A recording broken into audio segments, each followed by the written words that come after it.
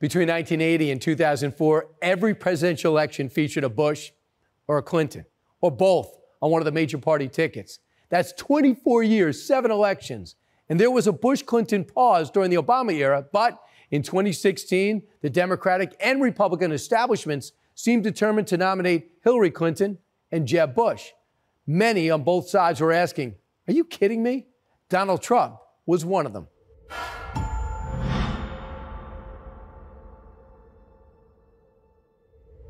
People had told pollsters for decades, you know what I want for President of the United States? Somebody with a ton of experience who's never been in government, never been in politics. You're thinking, well, who can that be?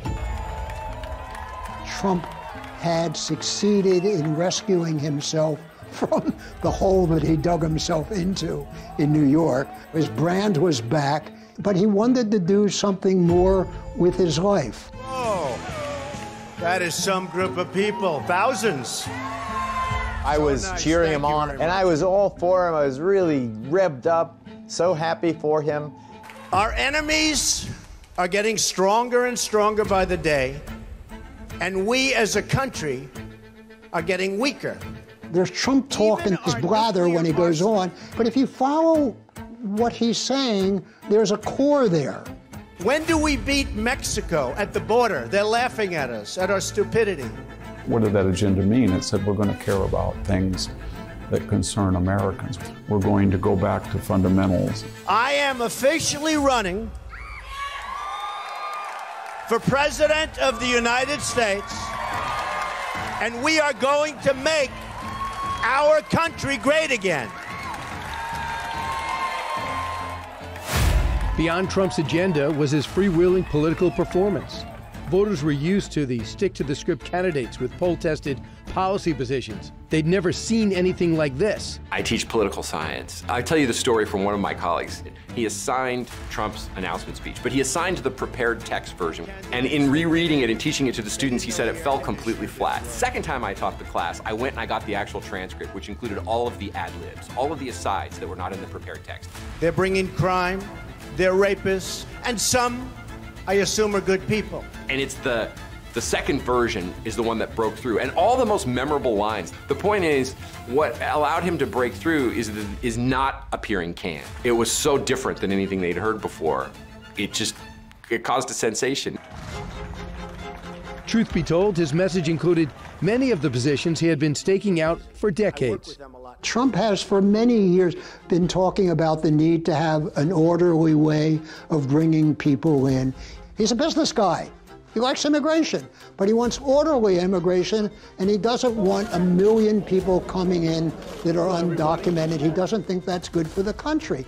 All of these things were very consistent with ordinary thought among ordinary Americans. He's been completely consistent on trade since he became a national figure in the 80s, and maybe before that.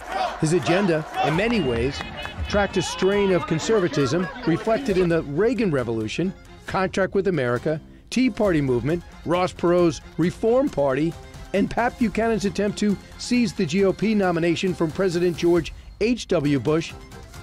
If you look at what Pat Buchanan was saying when he ran and primaried George H.W. Bush, the incumbent, there were elements of this, I'd call it national populism. Today we call for a new patriotism, where Americans begin to put the needs of Americans first. For a new nationalism, where in every negotiation, be it arms control or trade, the American side seeks advantage and victory for the United States. It was a chauvinism of the middle class and religion, family, tradition, and using America's resources.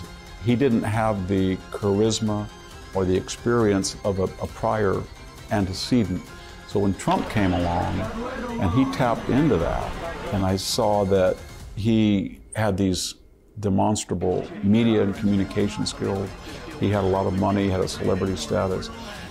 I was attacked for saying that he would be a serious candidate for the nomination. Behind the scenes of the Trump show was a small staff working overtime to keep up with the boss. Corey Lewandowski, he's the one who gets on the early. It had to just be unbelievable amounts of work because there wasn't anybody else around him who was willing to do it. Number 2 was Hope Hicks. She was working doing PR for Ivanka's fashion company, and they came to her and said, we need somebody to be a spokesperson for campaign. What do you know about politics? And she said, nothing, 0. And they said, you're perfect. I left the campaign fairly early because I thought I could be more effective on Trump's behalf from outside the campaign, working on my own. Beyond that, I had no interest in a presidential campaign with Corey Lewandowski. Lynn Patton, an executive at the Trump Organization and longtime friend of Eric Trump, was excited to jump in.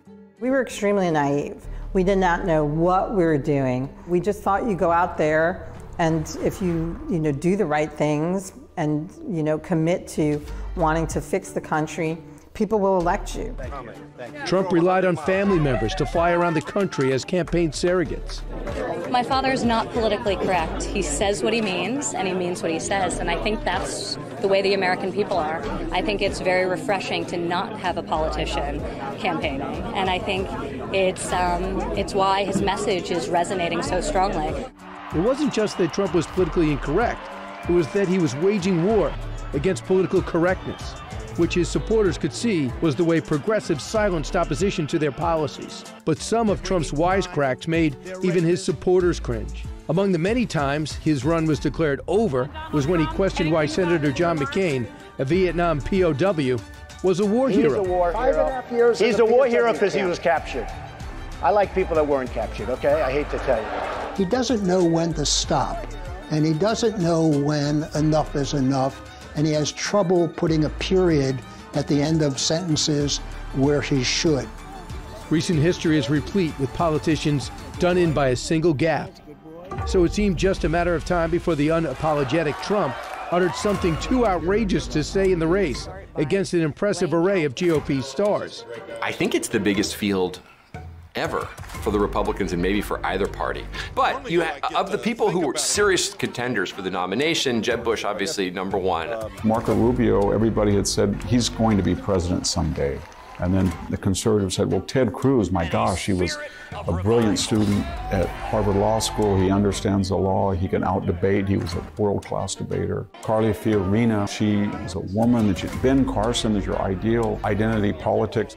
All of those people were good candidates, and that makes the Trump ascendancy even more inexplicable. It's important to note that before Donald Trump, all of our presidents had either been governors, U.S. senators, congressmen, or generals.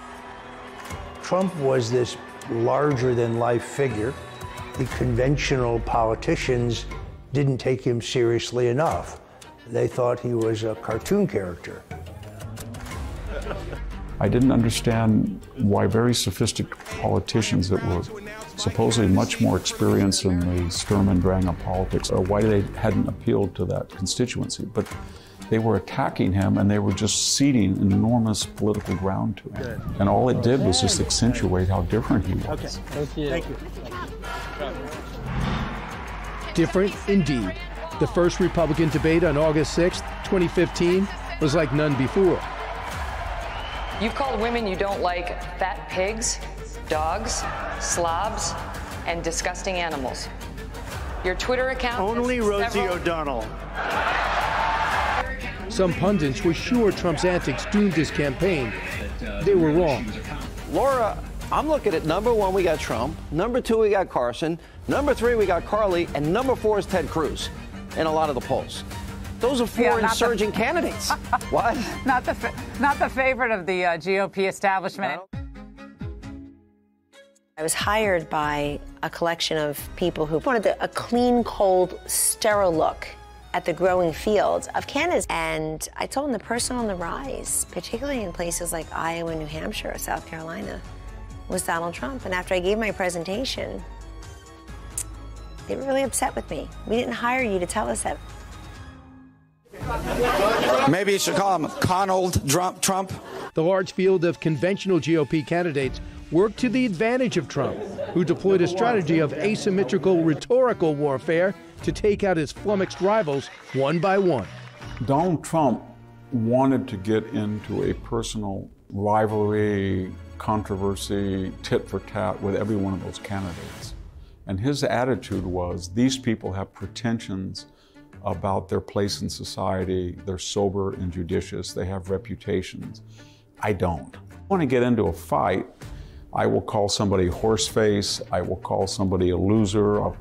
And nobody else can do that because they're scared about their reputation. I have no reputation as you calibrate it. And that was a liberating experience. Bush is a low-energy person. Take more energy tonight. I like that. Little Marco, and they're worse than Lion Ted Cruz, I'm telling you. What's your name? My name's Lion Ted Cruz.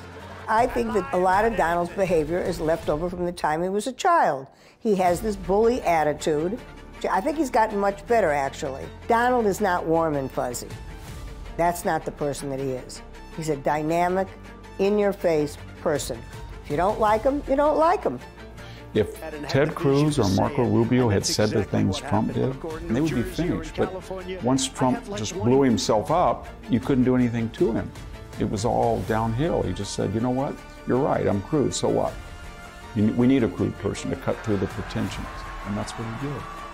Trump's over-the-top rhetoric was far from his only advantage against the conventional candidates. Trump, in the nominations phase, spent virtually no money on either broadcast or cable television advertising, which is unheard of. Jeb Bush, probably his leading competitor, spent $600 million on ads attacking Donald Trump, and it had no effect whatsoever. Meanwhile, the businessman got himself hours and hours of TV time for free. I think the whole key to being successful in politics is being interesting. The rally became his set piece, and they were so popular, and the crowds they drew were so large, and they were so unscripted that cable TV moved aggressively to cover them. And as he pointed out, that was worth tens of millions of dollars of electronic advertising. So it was a completely unconventional approach, but it was exactly right for the times. I never went to one, but I knew people who did, including some college professors. Guys, you could say, from taste, upbringing, and education were about as far from MAGA hat wearing rally goer you can imagine. And they went to rallies and they said that they had a ball and they just felt an energy like they'd never felt before. They would command enormous ratings. Why? Because people wanted to tune in realizing that he wasn't scripted, he wasn't handled, he was like a man working without a net. His tweets, posted at all hours, rife with typos and multiple exclamation points, were as spontaneous as his rallies and made even more news. Trump realized what Twitter was. It was his voice. And he was able to have his voice heard by lots and lots of people, and he was able to get his perspective out there. And you can rest assured there are lots of people in the world, including many in the media, who didn't want his voice to be heard. But it wasn't exactly presidential either. Many of his supporters wanted him to dial it back. People say this to me all the time, like, Lynn, can you please just get him to tweet less? And I always say to them, do you honestly think nobody said this to him? Do you honestly think his own kids, his own wife haven't said this to him? Of course they have. I've heard him. But at the same time, he's also been extremely successful by doing just that. In the boardroom, he always told it like it was. Trump's message on immigration and trade resonated with conservative voters, but he had a glaring vulnerability on one issue, the Supreme Court. The religious right had been serially disappointed by Republican-nominated justices who ended up siding with the liberals on questions like abortion. Why would they now put their faith in a crude, thrice-married philanderer who once said he was very pro-choice? The unconventional Trump closed the sale by promising to pick his justices from a Federalist Society-approved list. These people are all of very high intellect. They're pro-life. And so that's my list. On May 3rd, 2016, Trump took the Indiana primary to become the presumptive Republican nominee. But Roger Stone feared the Republican establishment would try to steal it from him at the convention. We did have a historical precedent where in 1952, Robert Taft, the senator from Ohio, showed up in Chicago with more than enough votes to win on the first ballot, but was denied victory by Dwight Eisenhower through the clever manipulation of both the Rules and the Credentials Committee. And heading into the 2016 convention, Despite the fact that Trump had rolled up massive victories in the primaries, in the caucuses, in the state conventions, and had enough votes to be nominated, there was an alliance of Ted Cruz and the Bushes and John Kasich and his other vanquished rivals, and they were openly talking about a strategy in rules and credentials to deny Trump the nomination. Stone believed he knew exactly who Trump needed. Paul Manafort was recommended by me and by others as probably the most experienced and capable convention politician in the country. Convention politics is a very arcane and specialized area. Very few people in the party in history have had that kind of expertise. But a convention challenge was small potatoes next to the dirty trick Hillary Clinton was cooking up. She approved a scheme to paint Trump as in cahoots with Putin. Her campaign operative manufactured, among other bogus evidence, the laughable Steele dossier. It said Putin was blackmailing Trump with a secretly recorded P-tape of Trump romping around, urinating Russian hookers during the 2013 Miss Universe pageant. Though President Obama and his top intelligence officials knew of Clinton's skullduggery, his FBI opened a counterintelligence investigation into Trump's campaign, including undercover operatives, electronic surveillance, and an agent, Peter Strzok, who assured his FBI attorney mistress that Trump would never become president because we'll stop it. Strzok, by the way, also led the FBI's investigation into Hillary Clinton's mishandling of classified information and homebrew email server. But Director James Comey gave her a pass. In a testimony to Congress, Hillary Clinton said she turned over all of her related emails, right? She said that. I saw that. The FBI director said Hillary failed to turn over several thousand work-related emails, including emails that were classified, right? Rigged system, folks. Unfortunately for Trump, political amateurs on his side did plenty to fuel suspicions that he might just be a Putin stooge, susceptible to blackmail. Don Jr. and son-in-law Jared Kushner met at Trump Tower with a group of Russians who claimed they had dirt on Hillary. Within minutes, they realized they'd been had.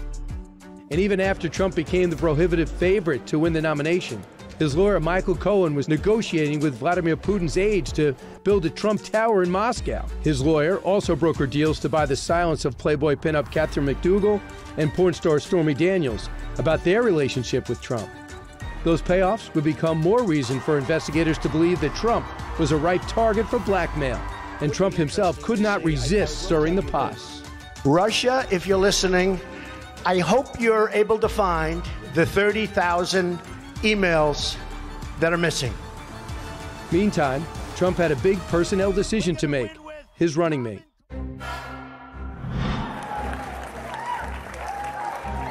The conventional wisdom was that he's appealing to a white working class base in the Middle West, so he's obviously going to get a Ben Carson or Carly Fiorina or a woman or somebody, a non-white, to balance the ticket. But what he wouldn't do is get a similarly aged white male who was just as conservative from the Midwest, and that's exactly what he did. I would like to introduce a man who I truly believe will be outstanding in every way and will be the next Vice President of the United States, Governor Mike Pence. Thank you. Thank you, everybody. Thank you. I think what he was thinking is all my traits that endear me to the MAGA base is still not quite enough to win. I still got to pick off the Republicans that didn't like Obamaism, and they think I'm reckless, that I'm volatile, that I'm uncouth, and I'm crude. Now, who in the political world is more sober, careful, predictable, has wonderful character, a decent person? It's Mike Pence. The Republican convention was the campaign's chance to push beyond Trump's reputation as the bombastic businessman and introduce him as a candidate who just cares about struggling Americans all across the country. The forgotten man, as FDR once put it. He asked Lynn Patton to tell her story to the nation.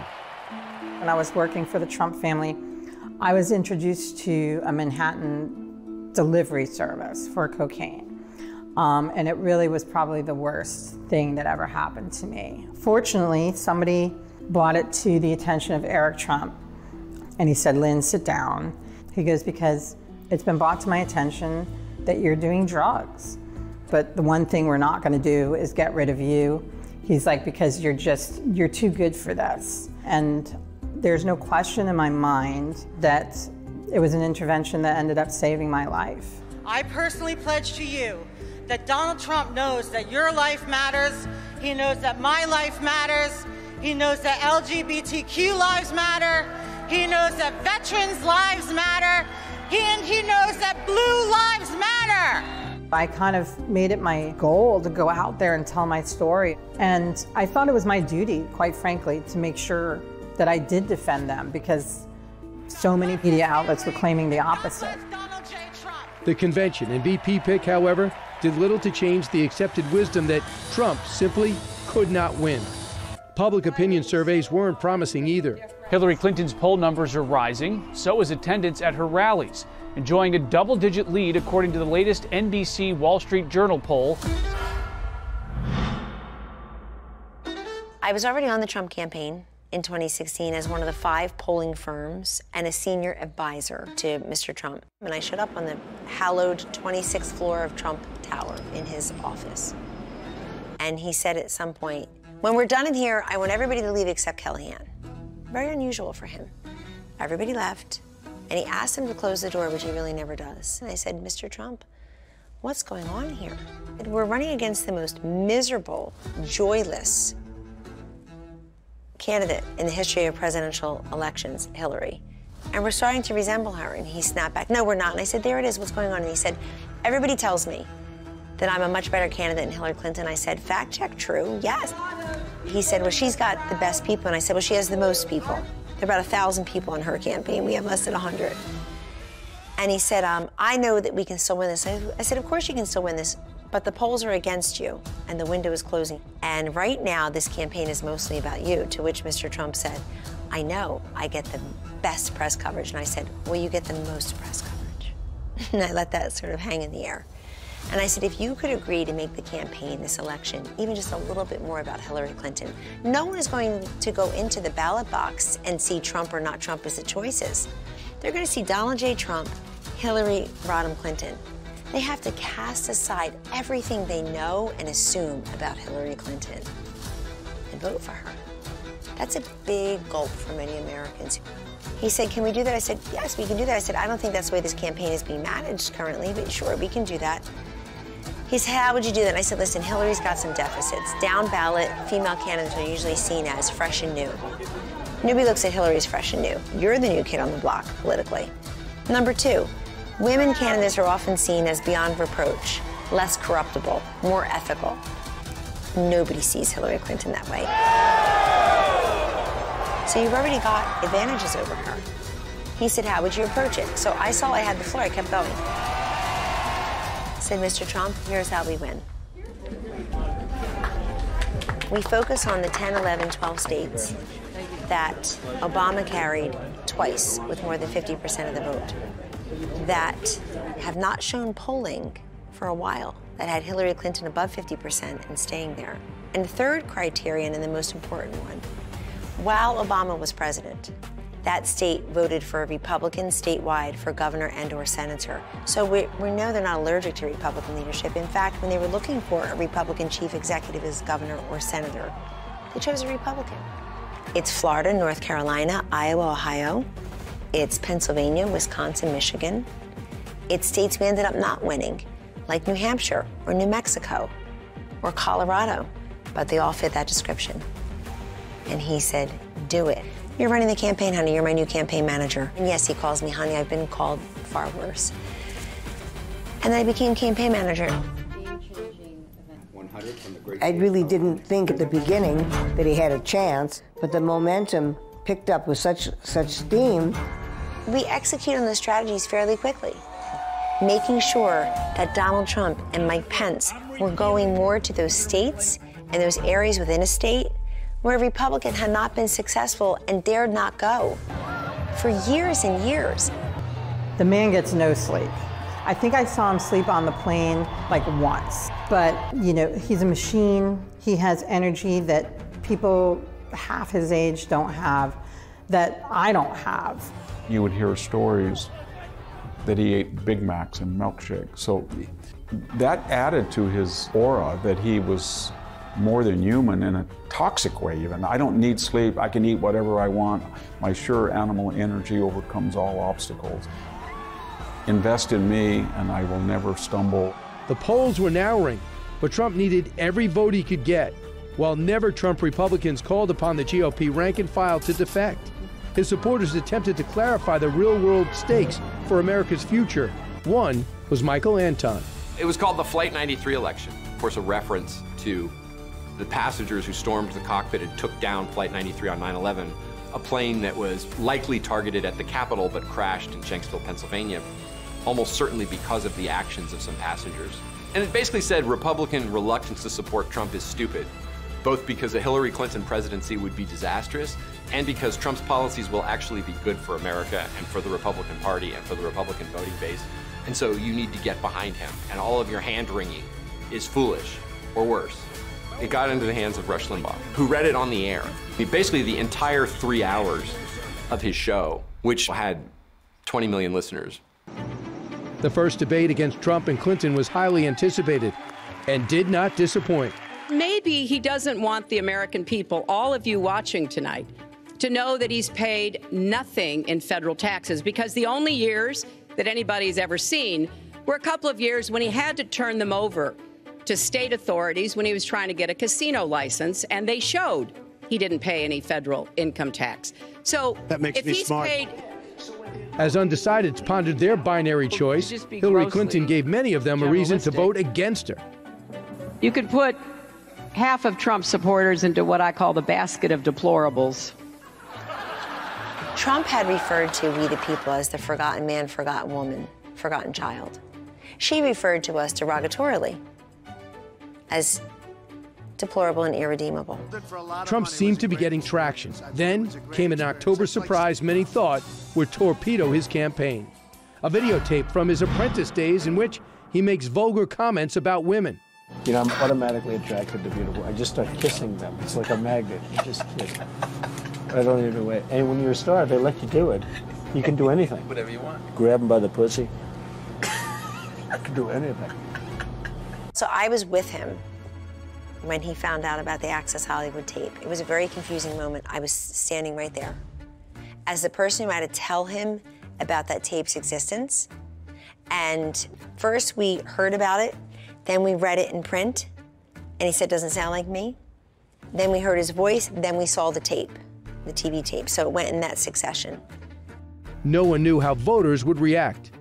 So when Access Hollywood came along, the left was delighted, but they didn't really look at the situation. It was something that happened 10 years ago.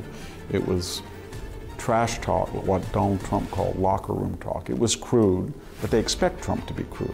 Trump hadn't apologized for previous comments about Rosie O'Donnell and other women, but this time he did. I've said and done things I regret, and the words released today on this more than a decade-old video are one of them.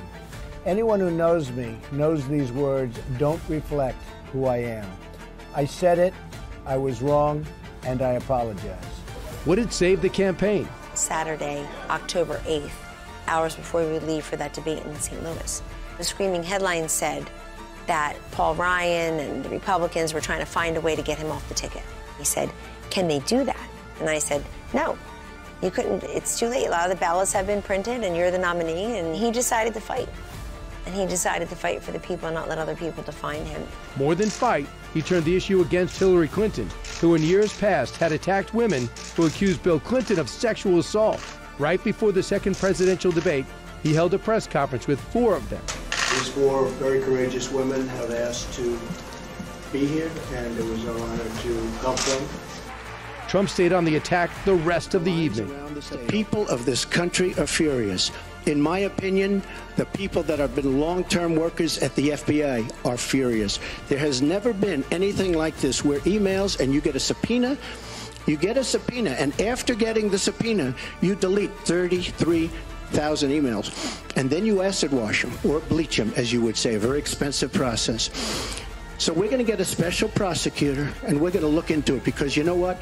People have been, their lives have been destroyed for doing 1/5 of what you've done, and it's a disgrace. And honestly, you ought to be ashamed of yourself. At the time, he didn't know how determined the FBI was to nail him. Strzok texted that while he wanted to believe that Trump could not get elected, I'm afraid we can't take that risk.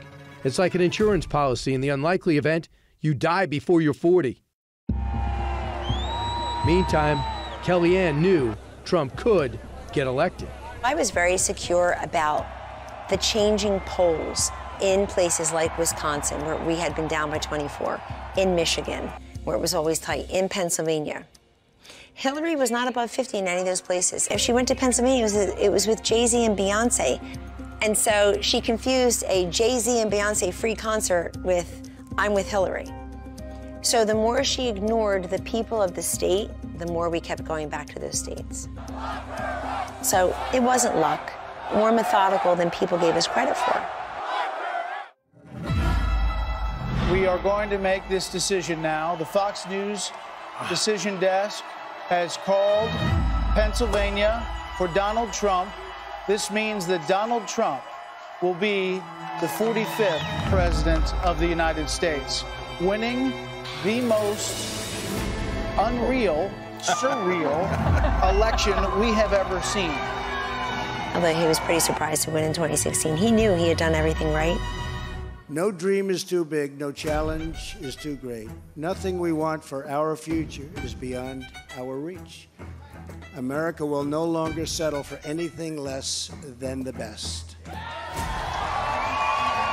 We must reclaim our country's destiny and dream big and bold and daring.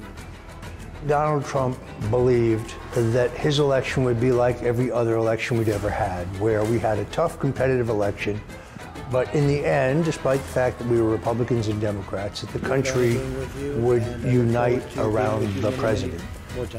But the president-elect was sorely mistaken. That's our house! That's our house! I have thought an awful lot about blowing up the White House. That's next in episode 5.